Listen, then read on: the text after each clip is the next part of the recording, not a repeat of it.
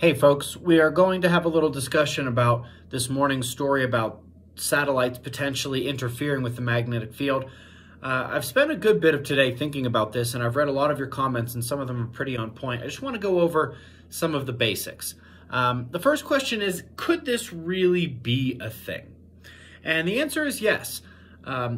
There are a lot of things that can actually affect the entire planet's magnetic field that we wouldn't necessarily normally think about. So, for example, one of those is generating electricity.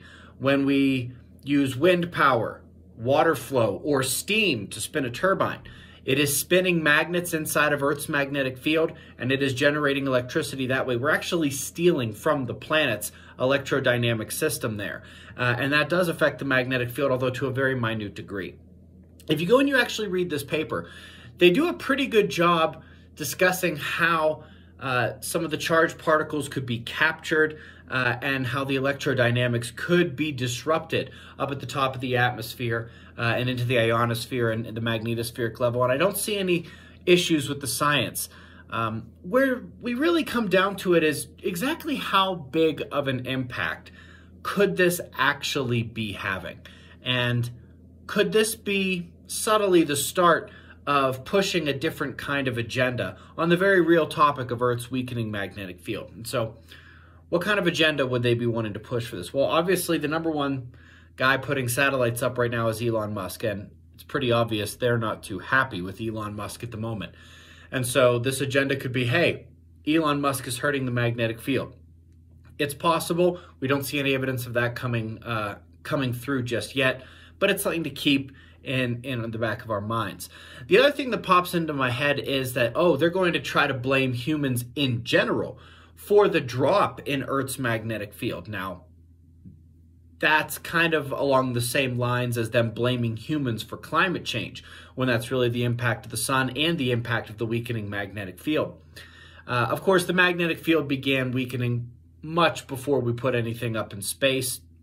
Again, there's this cycle going back time and time again where we didn't have things up in space. And so it would be a false premise, but it's at least in my head. They could be using this to once again try to blame humans. And don't forget, anytime they can blame us or get us to blame humans, it's a win for them, as long as we don't recognize the natural changes that are ongoing. The other thing I was thinking is that they're trying to overall hide this cycle and hide what's going on and the severity of it. Because if people just begin to think, oh, this is something we are doing, not only could they find a way to make money off of that, but also it keeps people distracted away from just what's going to happen on this planet. And I would think that that's a pretty big deal. On that note, the article is discussing humans impacting the ionosphere. And in theory, yes, but like an ant, a single ant changes the makeup of a mountain. One of the things, I mean, I know recently we've been talking about unexpected solar storms, excess auroral activity, but one of the things from the past couple of years that we've been talking about is the sustained ionospheric disruption, despite the fact that the sun is not putting out what it put out 2 decades ago, 3 decades ago, 4 decades ago, and yet the ionosphere is similarly perturbed.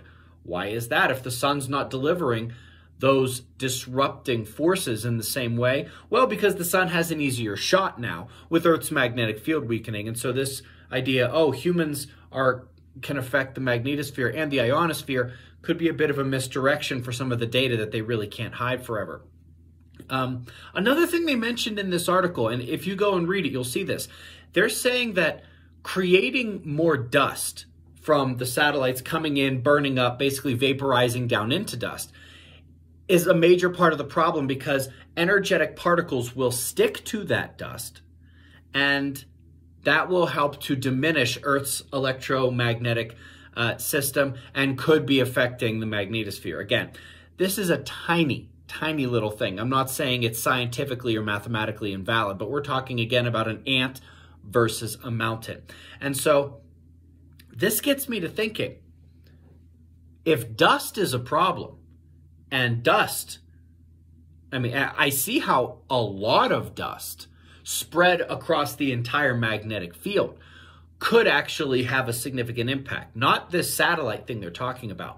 But if dust is the problem, what if the dust that has been coming with the galactic magnetic reversal, with the galactic current sheet, is actually what is helping to drive along this electromagnetic change throughout our entire solar system? Don't forget, Earth has about 55% more dust in its atmosphere than it did about a century ago. About maybe 2 or 3% of that could be from extra dust lifted off the Sahara. We've got extra dust in the corona and the F corona, the uppermost portion. We've got extra dust in the interplanetary space. And we just saw a couple of weeks ago, not that long ago at all, a story about there being even more than expected dust out past Pluto.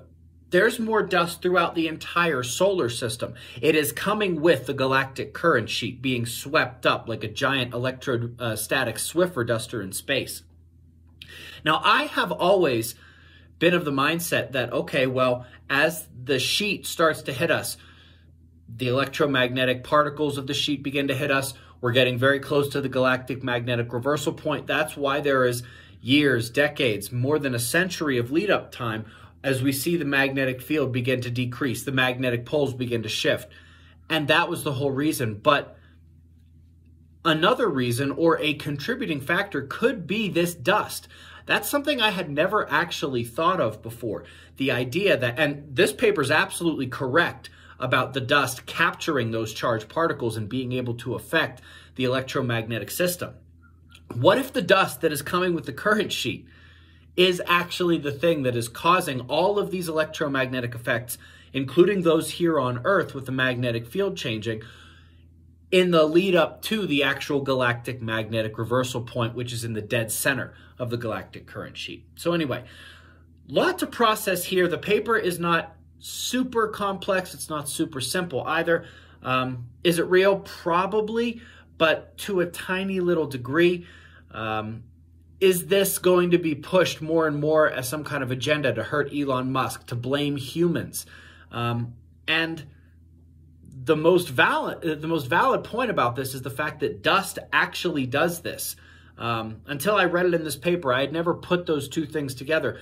I wonder how much of what we are seeing here on Earth, on the sun, all the other planets, is due to the dust coming in and changing the electrodynamic system of our solar system versus the fact that we are approaching the galactic magnetic reversal point. Anyway, hope this was helpful or at least informative in some way. I will see you in the morning for the Daily Show. Be safe, everyone.